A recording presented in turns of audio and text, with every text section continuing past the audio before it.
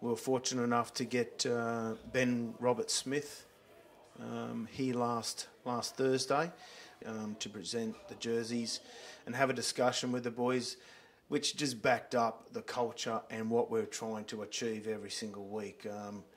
What impressed me about him was, number one, his physical presence, number two, his professionalism and the way he spoke to the boys and the ability to communicate to them, and the message, the moral ethic, which is be the person, be as good a person as you physically can be happy with the person you look in the mirror at, and just be remembered by your actions rather than words, and that encapsulates our culture that we're trying to achieve.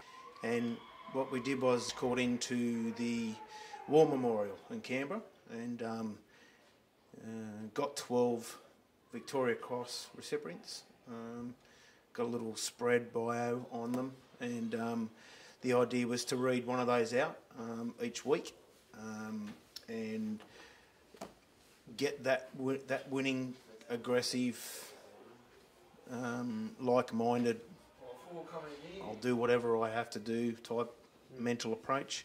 We bought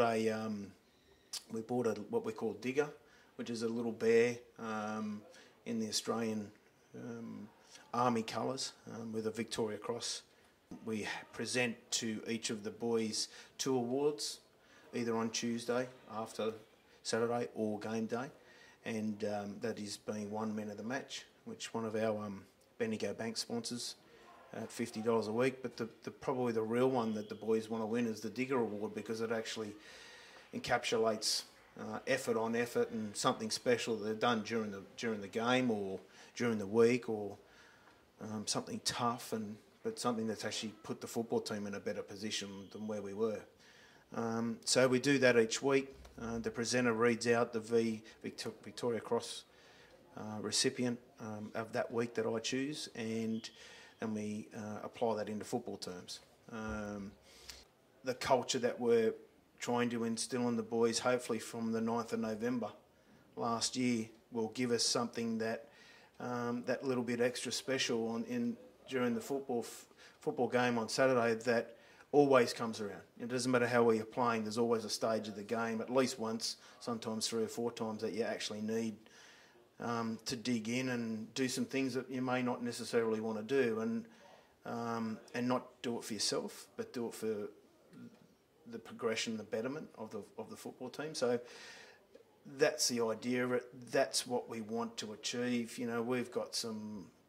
We've had high expectations for this group, even in pre-season. And yes, we've had a good season, but typical coach speaking here now, that's done. We've still got some unfinished business to achieve, and if we play to our potential and have a little bit of luck along the way, I think we can have a really good season.